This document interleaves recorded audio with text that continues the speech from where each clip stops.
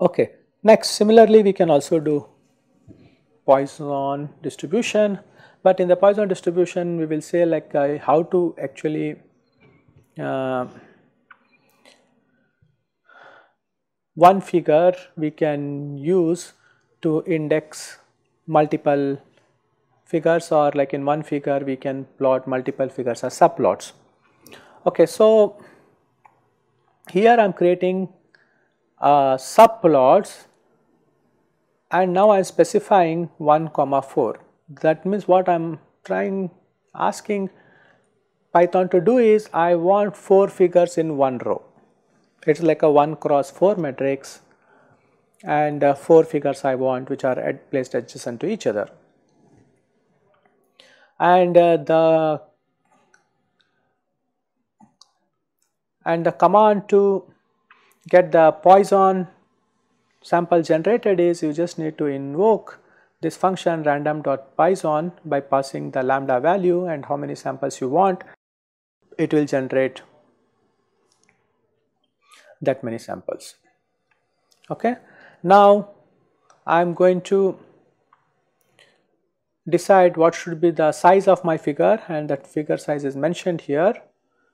And now I am going to draw the histogram of this data sample at the first element in my array of 1 cross 4. Like I have declared to get 4 figures, and now the first figure I want to put my first figure in the first position, and for that I am going to use this Ax equals to Ax0 and then plot the histogram of x to this function histplot. Okay, let us first get that. So, and now you can set the label here, y label as count and your x label as x, and this one is the figure that corresponds to it. And similarly, if you want to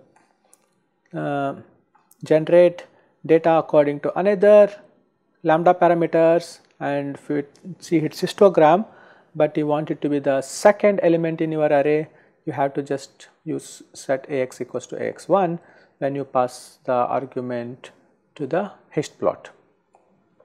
Similarly, you can generate third and fourth plot.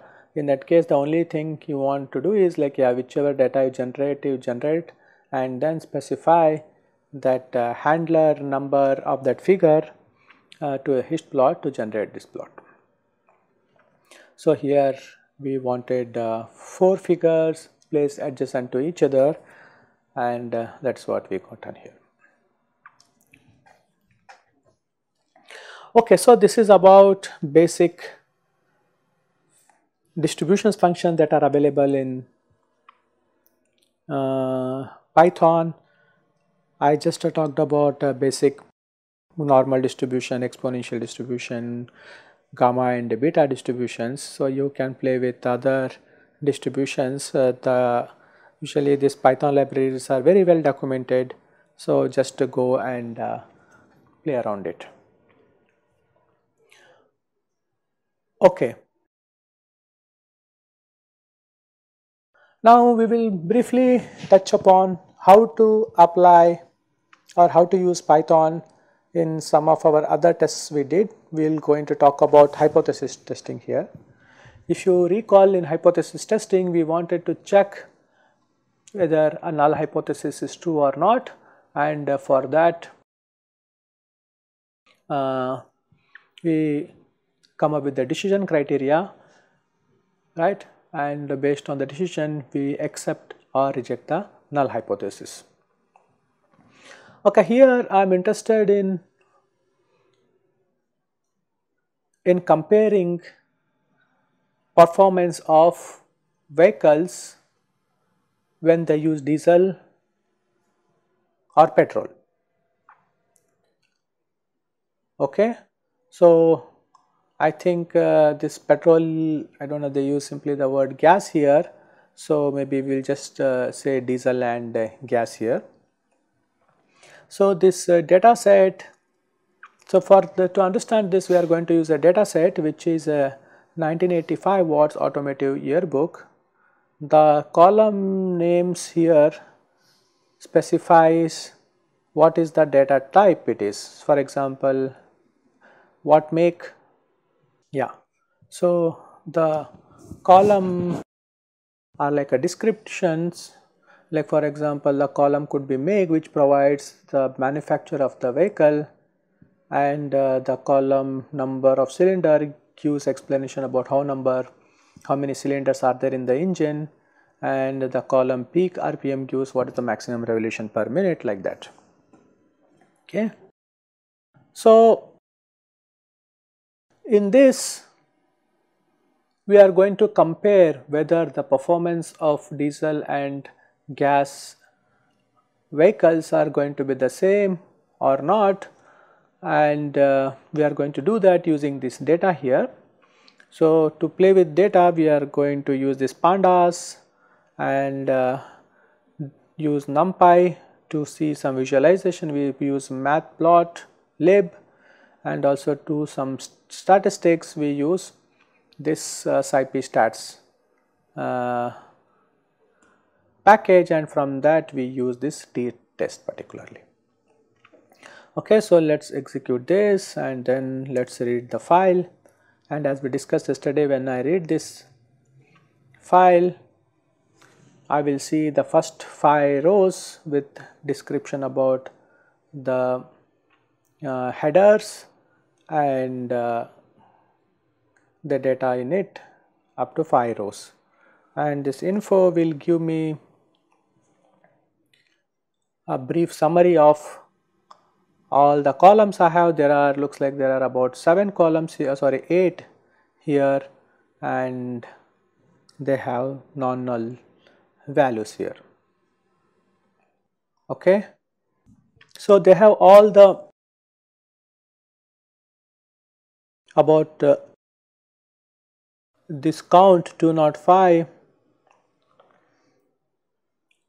So okay, there are 8 columns. Okay, and that is saying there are 205 entries in here which are indexed from 0 to 204, and all these columns have some values. That's why this is all of it is showing 205 as a null, non-null values. Okay, now if you want to check there is any missing values in it, like for example if there is no missing value, either that place would have been left empty or they would have put a question mark, and since it is saying here 205 null values, maybe there is a question mark if there is data missing there. So let's see this. What I'm trying to do here is I'm trying to find in columns, checking in each columns if there is any question mark there. So for that I will define this variable column and taking it through all possible columns, and under each column I am checking if any of this value is a question mark. So to check that we have used this function value count and telling what is the value we are looking into. Okay, and this will give us how many times question mark is appearing in columns, and that is printed here. So notice that this looks like few lines of code, but this could be very compactly written like this in one line. Okay, so in make column there are none which have question mark, fuel type also there is none, and in horsepower there are 2 with question mark, like that. Okay, now you will want to remove these missing values. So to missing values, first we identified the columns where the values are missing. Those are horsepower, peak time and price. So we have put the values replace the question mark by false here. And now if you again can describe, and now everything is value here. Now we can count the statistics like mean, standard deviations and all. Okay, now what we want to do is we want to now look into their mileage. So, we want to look into their highway mileage. So, and I want to look into the vehicles which are gas and diesel type here. So, I will look into all the columns which were all the vehicles which are running on gas and list their highway mileage. So, MPG stands for miles per gallon. And then again for fuel, the vehicles which are running on diesel, I again list their mileage, highway mileage, and let us see when I do this I am going to get this low. The first okay, maybe I am printing too much here. Yeah, first I printed this gas. So, there looks like a gas. There are about 185 vehicles which are running on gas, and the second part corresponding to this print, which is showing me that there are about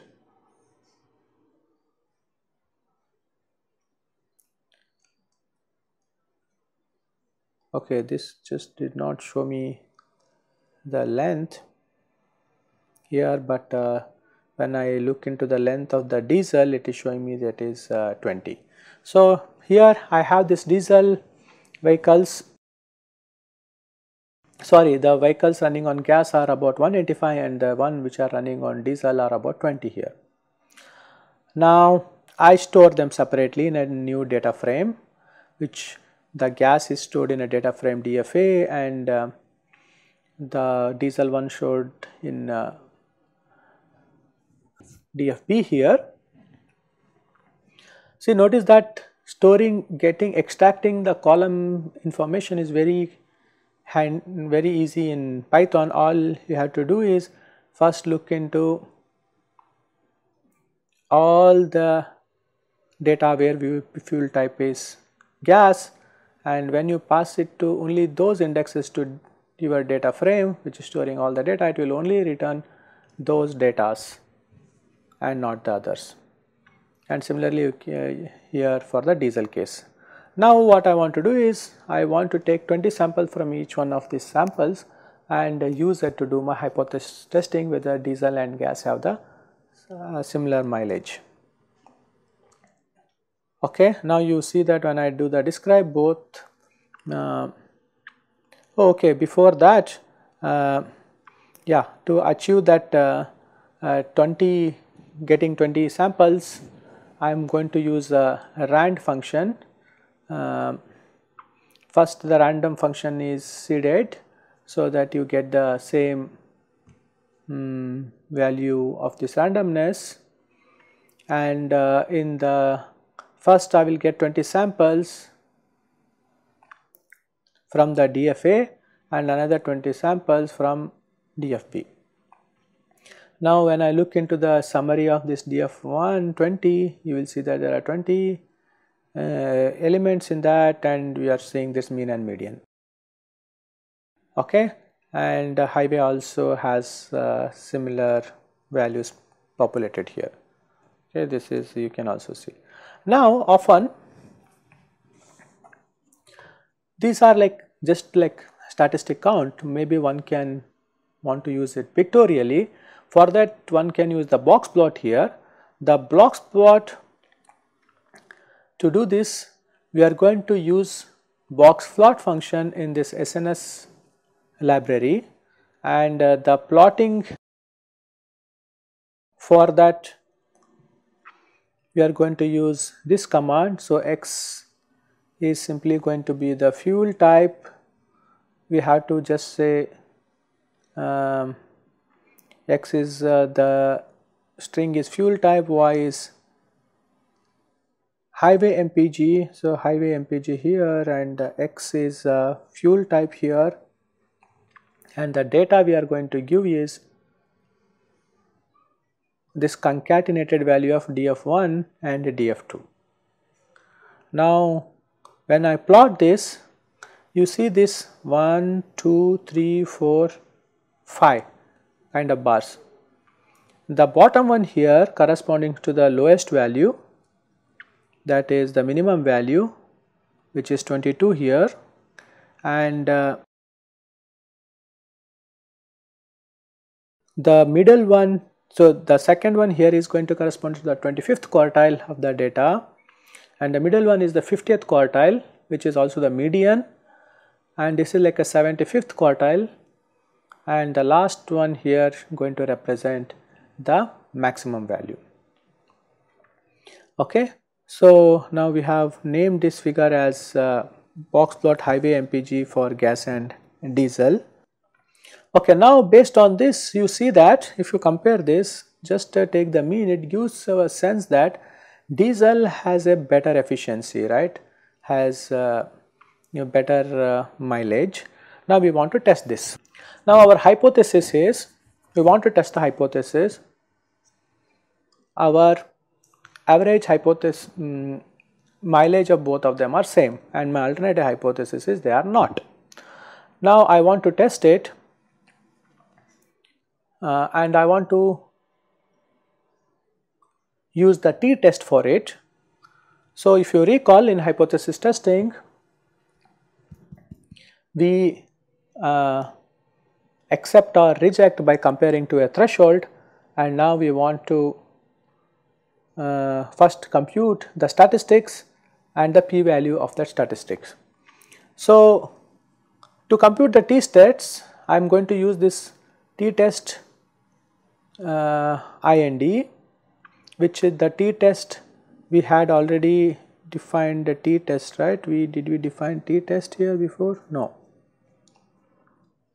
So this t-test, okay, is a function which takes the two data sets that we want to compare, and here equal variance tells whether I should be taking the variance of these two tests to be the same or not. Here we have set it false, so this will not take this data to be the same variance. And recall that when we are talking t-test, it is assumed that the data is following a Gaussian distribution. Now this function is going to return me two values, stat and p. Stat will be the value of the statistics that we compute, and p is its probability that statistics is going to be larger than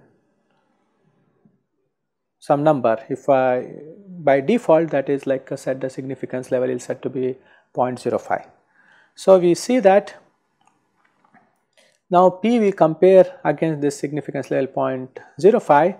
If it is true, we say that okay, null hypothesis accepted, and otherwise we are going to say that it is rejected. Now it so happens that in this example, p value turns out to be minus 2.229, and whereas the p value is 0.037, and clearly 0.307 is going to be smaller than 0.05. So we are going to see that the null hypothesis is going to be rejected, that is, the performance of these two are not the same. Like this you can do. Here I just showed you that let me see why is this happening. I had some more things here. Yeah, so here based on this you can here with the 20 random samples generated, you concluded that yes, this your null hypothesis that both are the same performance is rejected. Now you can do this again, but this time instead of not necessarily taking 20 samples for both, maybe you can take all the possible samples available for each of this and compare, and you can do the same process here. I am not going to go into the details, but again to get a sense here, you can first put the blocks plot, and again here when I take all the data also, like looks like again diesel is performing better, and then you can try to test this, and when you do this test at significance level 0.05, you again the null hypothesis is rejected here. So you see that like before we applying this hypothesis test, sometimes the visualization gives more idea about how the data looks like. So I want to quickly spend 1 minute on this various visualization tools. So that's why data visualization is important, and this Seaborn tool provides pretty good functions to do that.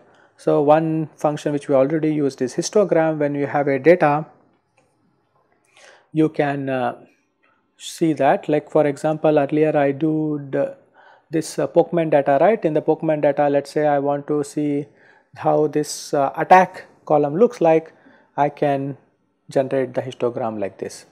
And also there are other plots called scatter plots, box plot we just saw, and there is another things Violin plots. These are other good visualization techniques. I encourage all of you to play with them.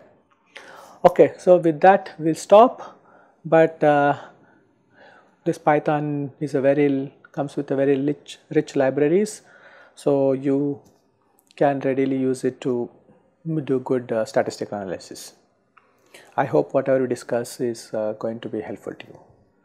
Okay.